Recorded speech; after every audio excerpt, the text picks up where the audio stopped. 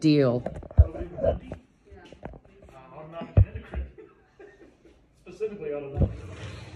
Hey, what? Oh, Wednesday, so that'd be integrated. Yeah, it's okay. You watch some video. All right, here we go. Yep. Well, you know, gotta study.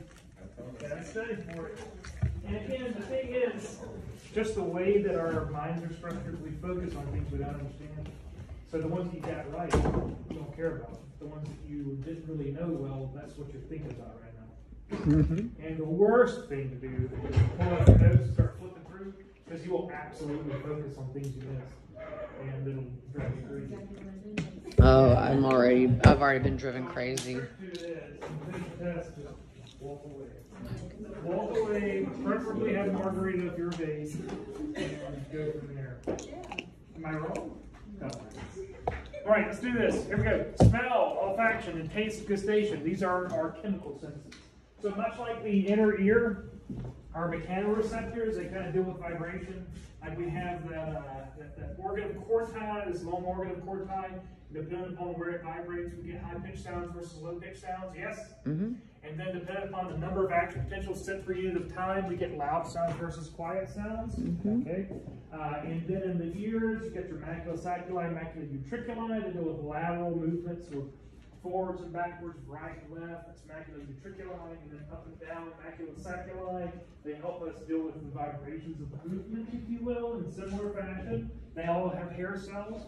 And then the rotation of the head is dealt with by our cristae ankylari. There are little cupolas on top that are found inside the ampules of our semicircular canals. Hopefully all this rings some sort of a bell. They all deal with vibration in essence. What we're doing now is we're changing gears.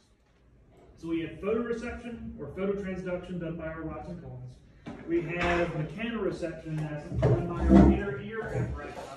And now we're moving into the realm of chemoreception. Special senses dealing with chemoreception, and this would be olfaction and gustation. Olfaction being smell, gustation being taste. And for these to function, there must be an aqueous solution in place that chemicals are capable of dissolving into that will give you the ability to test these chemicals and diagnose their properties. It's a fancy way of saying your ability to smell and taste must have some sort of aqueous solution that things can dissolve into. For taste, that's easy. What do we have? Saliva. We salivate. You can look at the food and make you salivate. Yes, your body's preparing for it, and that saliva, chemicals from the food that you consume will dissolve into said saliva and lead you to having certain flavors interpreted in your brain. Absolutely factual. And then in smell, what do you have in your nose? Goat hairs and mucus. Mucus is what we're looking for, though. There's a thin layer of mucus on the roof of your nostrils, and if it's too thick, you got problems. Too thin, you got problems. You have to have an appropriate amount of this fluid-like mucus in the top of your nasal passages for you to be able to dissolve chemicals into it and then have the ability to smell. So this is how chemoreception works. There must be a mild fluid medium in which things can be utilized. And some people are just better at it than others, you might say. Like this fella here, he is indeed a sommelier, as we were describing previously. He has the best job ever. What does he do? He drinks wine and tells you about it. Professional wine taster. This is Oswald Clark. He's living the good life. He's very famous for living the good life. And he's talented at what he does. Like the art of wine tasting and pairing doesn't seem that fancy to you. I'm here to tell you that what this guy's capable of would freaking blow your mind, all right? So he lives in the UK, and he'll get a phone call from a vineyard in France. Like, we'd like to invite you down for a weekend at our vineyard. You're going to taste all of our wines, and we'll pay you X amount of dollars, and enjoy yourself. Just help us make sure that we have the best product capable. So they fly him down, and they pay him money to drink their wine. What a great job. What a great job. But here's the rub to this. Like, little taste. It's like, is this growing on a north-facing slope? They're like, yes. He goes, picked them a little too soon. The heat's getting to them. You got to wait a bit, you know, let some sugars mature. That's why you got this tannic flavor going here. And he's like, Yeah, you did this on oak too, didn't you? You got too much oak on this. You gotta let it sit in the casks a little less time because you're getting too much of a, like, yes ma'am. Hi there. Oh, how are you? Long time no see. Good to see you. Indeed. I tried to catch you this morning and then I had a hectic morning. So I'm here and I still need to meet with you. I'll be in the library. When do you have time? 1 hour from right at this moment. Okay. All Thank right, you. see you soon. Sorry about that. No problem.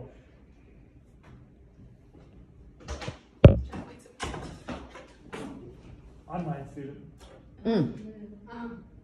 Exciting. I didn't know we were meeting today, but that's fine too. Moving on.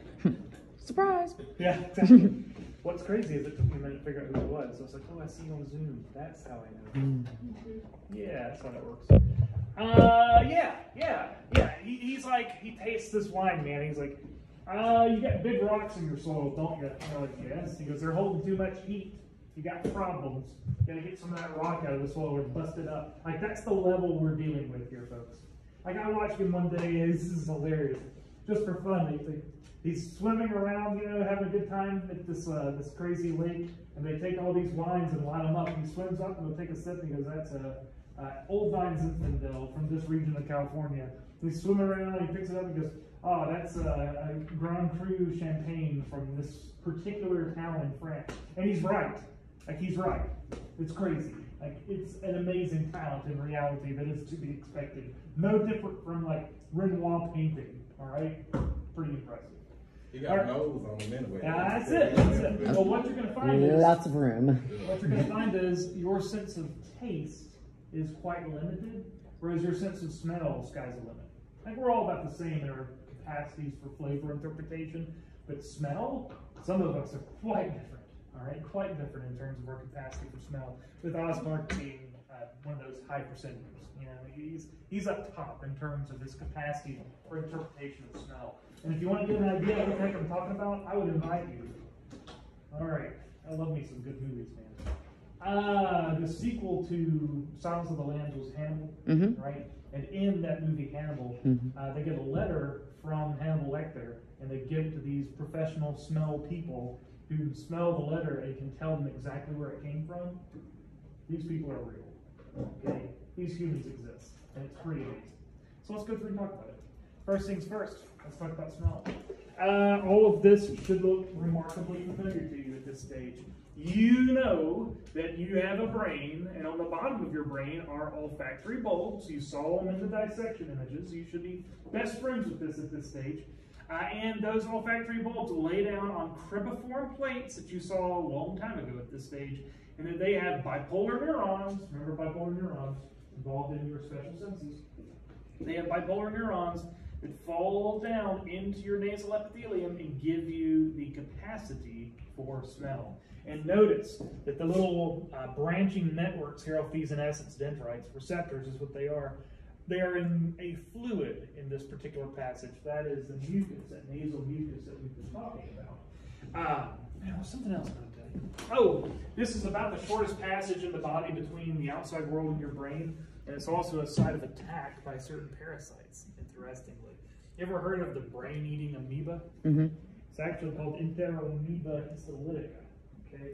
And what will happen is if you're swimming in fresh water, and there's benthic sediments that have been stirred up, kids kicking around, you know, this is terrifying. Ready to be terrified? Yes. Kids kick around benthic sediments, bottom sediments. At about 1 per meter square in any lake in Alabama, or anywhere for that matter, there will be at least one Interamoeba histolytica, 1 per meter square, 1 per square meter. And in abnormally warm situations, they can be upwards of 100 per square meter. Okay, so square meter, you know, about like this. If you're splashed and the water goes up your nose, and that Interamoeba histolytica gets up into your nose, it'll find these passages, chew its way through into the brain, and kill you within about 5 days. There's no curing it. No stopping it once it started. People die every year as a result of this.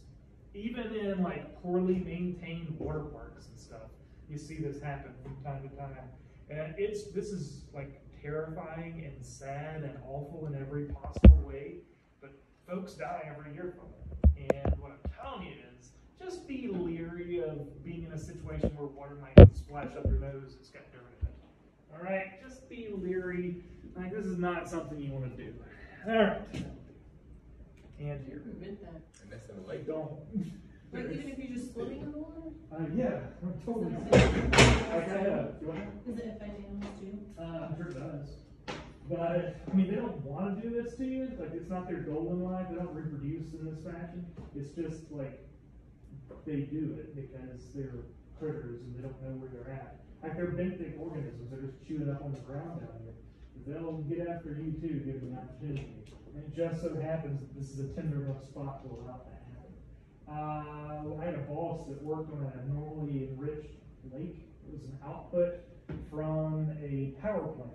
And I forget what they were doing. They were out there having to work. He said that in the morning, they would bring big long socks and put eggs in the socks and hang them over the output from the power plant. And it would cook the eggs. Like they would have breakfast out there while they were working. He said that they carried a little, you know, the little nasal inhalers. They had those with a mild bleach solution in them. If they were ever splashed in the face, they had to hit themselves in the nose with this mild bleach solution because there were like hundreds and thousands of these amoebas per square meter. They were heavily enriched in that particular location. So to keep from dying, you had to keep that in your pocket all the time. But I'm saying that's like just in the lake, right? Yeah. Not a pool. Pools hopefully don't have those. I just won't get no lake there. Yeah. Stay on the boat. Kid died within the last decade in North Carolina as a result of amoeba inflammation. It's terrifying. And what's worse is like, oh, dudes, am I doing this to you all right now? We went to a lake with another family, and everybody's splashing around having a great time. But I'm like really diligently keeping my kids from laying down and like playing in the benthic sediments over there, whereas their kids are just having a great time. And the other parents are like, God, you're such a helicopter parent. And I'm like, it's a side effect of what I do for a living. I know what can happen. So would you like me to tell you what can happen? And she goes, nope, I don't want to hear a word about it. And I said, I don't want to tell you then. So, yeah. The more you know. All right. Yeah, this is a good place. So, when you're normally just tidal breathing is what this is called. So what the hell's tidal breathing, I guess? Right? You're just breathing tidally. Tides go in, tides come out. This is how you breathe. Do we all agree? Right? When you're tidally breathing, you tend to breathe through your nose, and air takes the path of least resistance. Kind of comes in your nasal passages, comes around, and then down towards your lungs through your tracheal passages. Tidal breathing. But what you may notice is that every now and again you might perceive mild chemical influence. That's a fancy way of saying you smell something. And if you want to know what that is that you smell, what do? You go. Yes? Yes. It's when I walk into my kid's room. I'm like, you know, trying to find what the heck it is. You sniff for a reason. The reason you sniff is because it dramatically increases the velocity of air entering the nares, the opening of the nasal passages.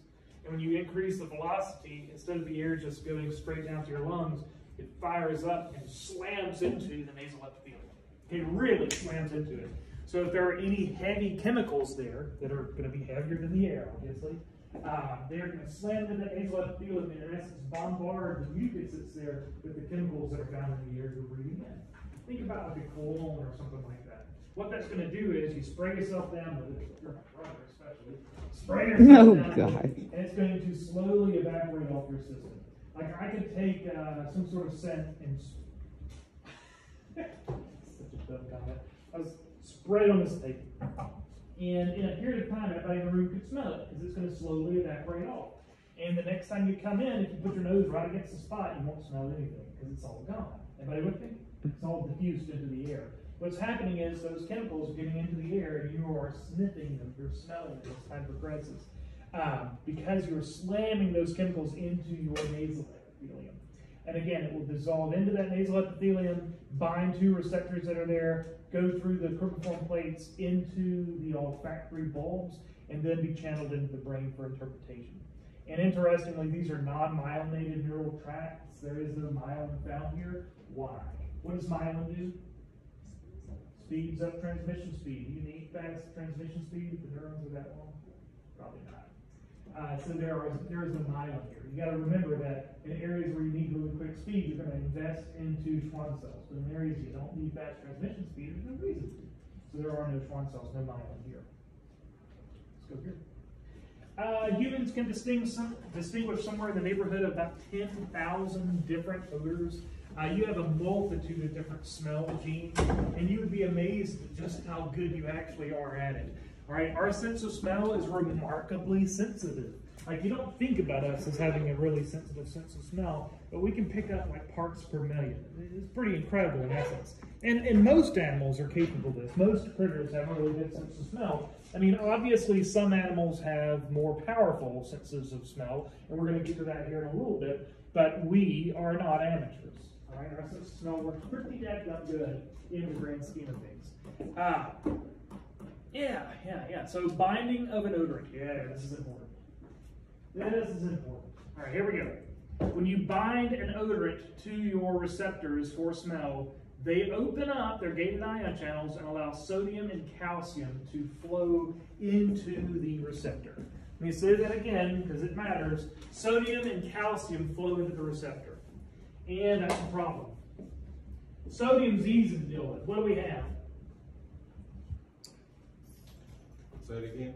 Sodium is easy to deal with because what do we have? In most every cell in our body. We got sodium potassium pumps. Okay, we've got sodium potassium pumps. Real easy to deal with sodium. But calcium? I mean, calcium's notoriously difficult to deal with.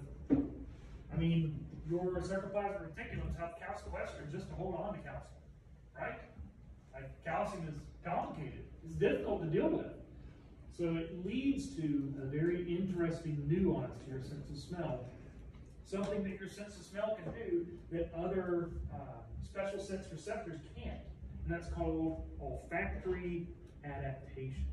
Okay, olfactory adaptation. What happens is this. When you smell something, you build up sodium and calcium inside your scent receptors.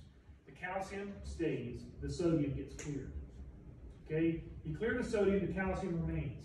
So if you keep sniffing, the calcium builds up even more. The sodium gets removed, the calcium builds up. And eventually, it leads to such a high gradient of calcium buildup in these receptors that the receptors lose their ability to depolarize.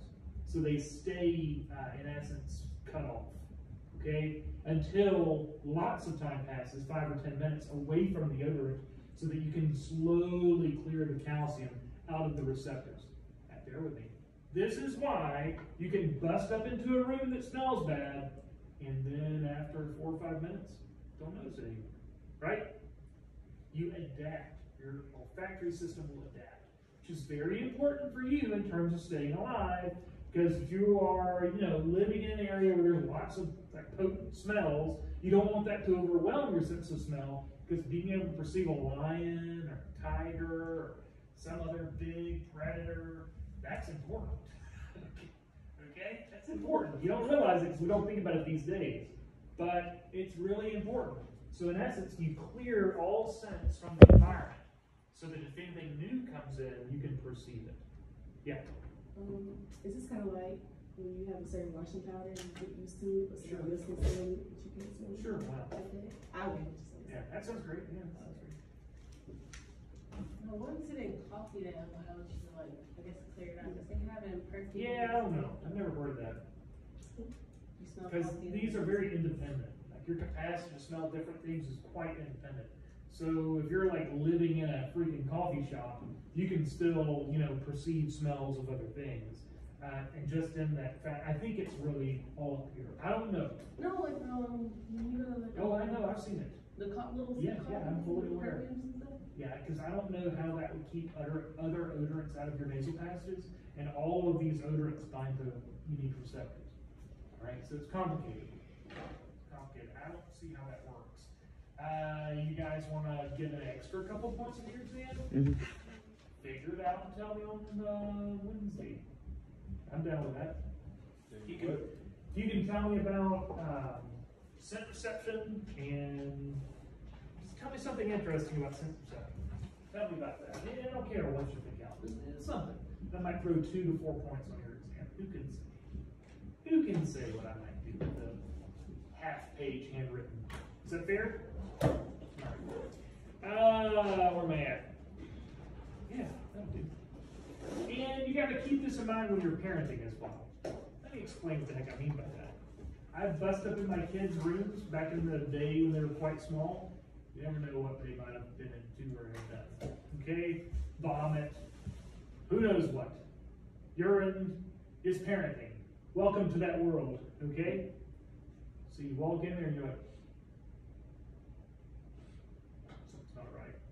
So what I immediately do is I go clear my nose and breathe through my mouth until I get to approximately where I think the problem is. So I can go and find it. Does that make sense? Yes. Sense. Of course that makes sense. Sense of smell in particular. So yeah, that's how this all works, man. It's kind of fascinating. Your sense of smell is an interesting sense. All right, cool. Oh, one more comment. This is really complicated. Thousands. We can perceive thousands and thousands and thousands of distinct odors. And I mean distinct odors. Distinct. Back in North Carolina, I wish I could find them now. I don't know where the hell we found them. We had these smell kits. They would have 100 vials in them. And buddy, I'm here to tell you, you could just go down the list and know every single one without trying. You're like, baby powder. That's an orange.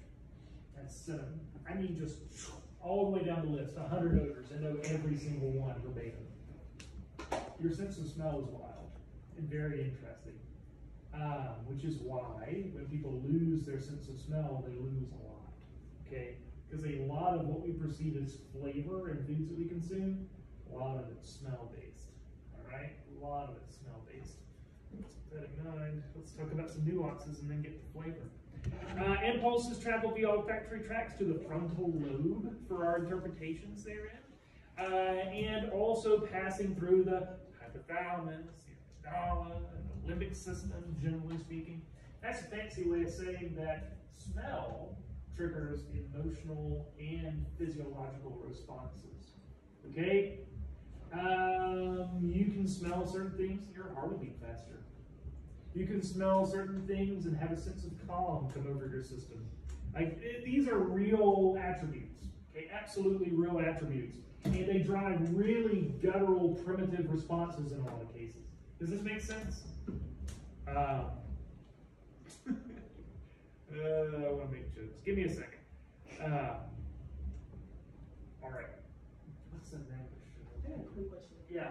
Okay, so like with COVID, when we lost your sense of smell, Yes. does that mean that we had like a over influx of like seeing? Are you talking about calcium? Is that a short term? Are you asking me a short term question? Yeah, it's like, cause like. So if you're around the scent for a prolonged period of time, calcium builds up in your receptors and you lose the ability to smell. Yes. So that's kind of what happened during COVID when people lost their sense of smell. No, that's virally motivated. We don't really understand that.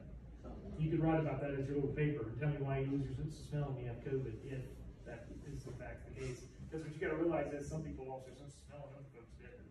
That's a complicated one. Yeah. What would make you lose your sense of taste but not your smell? That's a solid question. Like my grandmother, she can't taste, but she can smell. She There had could be a surgery. whole host of things that It could was a lot of kind of stuff going on. yeah, anything can happen. Any neural integratory issue, yeah, there's a whole host. Like, I'm sure there are people in this world that have got in a car accident and lost their sense of taste. Does that make sense? Like, you name it. There are probably lots of random viral interactions. Who can say it? She had a surgery, and then after the surgery, never could taste again. Yeah, up in this region of the body. In her nose. She had nasal surgery and lost her sense of taste. But she can smell. Fascinating. Wonder what the nervous tract looks like. I would have assumed that the neural tract for taste would go through the back of the head. Interesting. Hey, welcome to freaking anatomy and physiology, right? It's a wild world out there. They sold but he still got the taste. Yeah, so he still can't taste? Yeah. He would have bit the tip of his tongue off, not the whole thing. No, he never laying on his shoulder. Oh my God. Yeah, but think about how far you can stick your tongue out where your teeth would meet that. And you didn't get the whole thing. And part two of that conversation would be that the neural tracts would be very short there, so the chance of them regrowing would be elevated. Like if you cut one of those nerves way up in the top of the head, the chance of it growing all the way back is complicated.